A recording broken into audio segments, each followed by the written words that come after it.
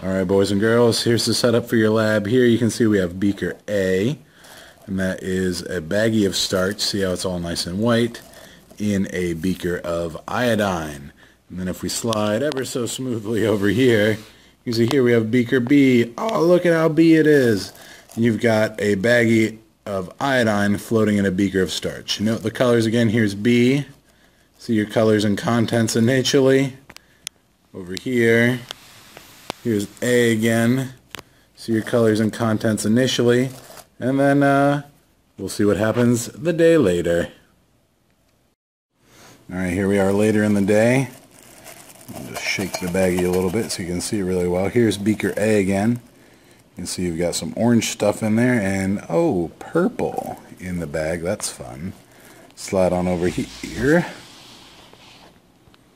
Here's B. See the B in the bag. Still pretty orange, but look at this. Look at this in the beaker here. Nice purple color in the beaker. So there's the colors that you actually did have a few days ago. Fill that in your chart and try and figure out what the contents are. Then work on those conclusion questions.